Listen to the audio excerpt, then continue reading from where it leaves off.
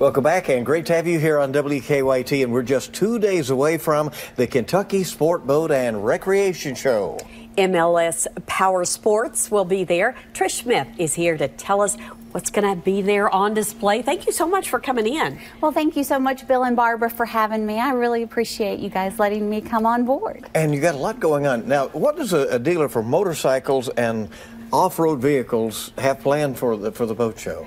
Well, I'll tell you what, there is such a change in the industry where campers and RVs are concerned. They have these things called toy haulers that are actually made specifically to take your off-road vehicle or motorcycle with you.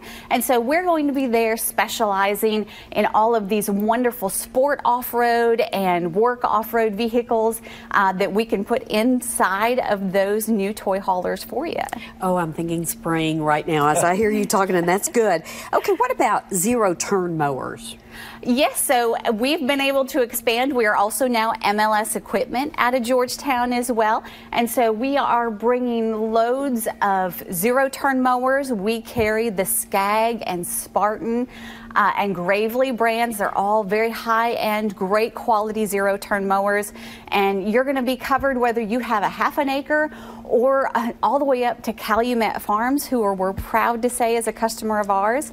And that says a lot. Yes. It does. So we are so proud to be able to represent them in the products that we carry. So, you know, it doesn't matter how small your yard or how big, we've got something for you. We know it's always a lot of fun. Barbara and I have been around since the beginning of the WKYT Sport, Boat, and Recreation Show, right? So many things happening. But what else is going to be special about this year? Well, I'll tell you, we've got something pretty big for this year. We are actually doing a drawing for a giveaway, and we are going to be giving away a 90cc 2020 Suzuki ATV. So we are going to have the drawing in our booth, and we are right next to the fish simulator. So, you know, so many of the kids are already going to want to come and play and fun get area. to experience that fish simulator. So we'll be right there taking the entries for that giveaway. So absolutely come down and see us.